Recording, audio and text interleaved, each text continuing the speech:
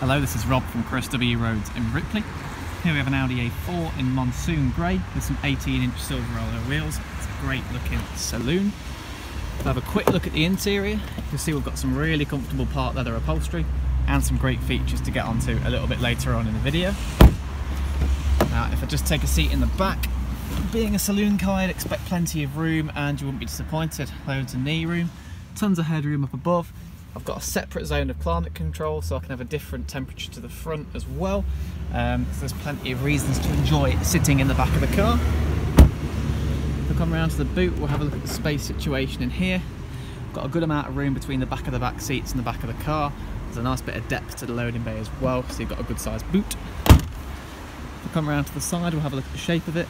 It's a simplistic looking saloon, but it really works. It looks sophisticated, got some great lines and curves going on. And then if I just come round to the front, you'll see it looks great from that angle too. So now let's have a quick look at the interior.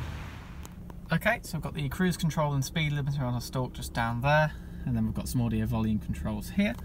If I go over to the screen, you'll see we've currently got the map up for the sat-nav, which is a great size. It's in colour, it's lovely and clear. I've got a tel for telephone option to pair up a device with the car's Bluetooth. If we go to radio, you'll see we've got DAB digital radio, and I've got a media option for any external media device. If we go to the main menu and scroll sort of around, we've got Audi smartphone, so you can connect your smartphone via USB and use Apple CarPlay and Android Auto on screen. If I pop the car into reverse, we've got a reversing camera which makes life easier in the car park. Down here we've got the two front zones of climate control. So I showed you the one in the back earlier on, and these are the front two, so they can both be adjusted independently from one another, of course. A couple of cup holders there which are always useful. We've got some flaps and a sort of dial for navigating through the different menus. They're all labelled as you'd expect, so it's nice and straightforward to use. Got the automatic gear shift very neatly presented just here, and the central armrest lifts up for some storage space in there. As I briefly mentioned earlier, we've got this part leather upholstery which is very neatly presented and really comfortable.